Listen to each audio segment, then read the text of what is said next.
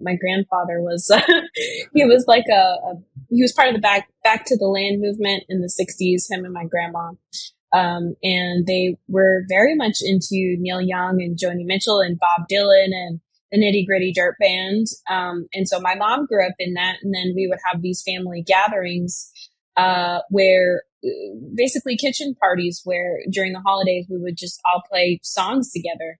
And so I think that was kind of like the environment that I was in. My grandfather also built acoustic guitars for a long time. And, you know, I played cello, I played piano, I sort of went through the classical zone and just really grabbed onto the banjo. And even when I was playing other instruments that weren't the banjo, it was always like seeing what I could write on them, seeing what I could create.